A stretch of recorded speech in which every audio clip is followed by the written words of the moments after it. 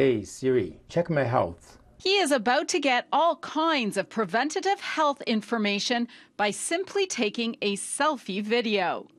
To pick up the blood flow information from different parts of my face.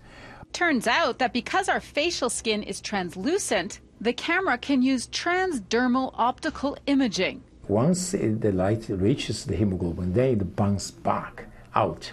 And then this camera here and the video camera can pick up the blood flow information up and downs from the lights. To actually see and then analyze our blood flow in our face.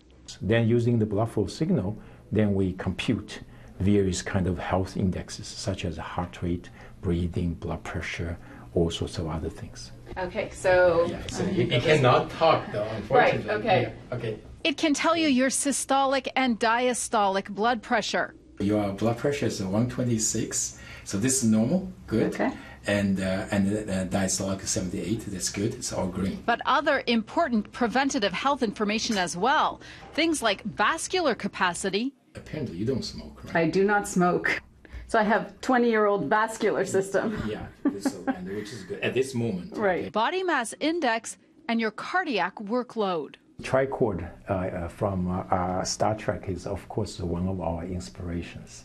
So I hope in the very, very near future, we can use our smartphones to learn a lot about ourselves. Well, because of those Health Canada approvals, it could take up to 2 years before the full app is released.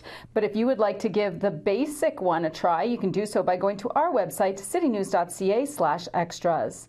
In Toronto, Audra Brown, City News.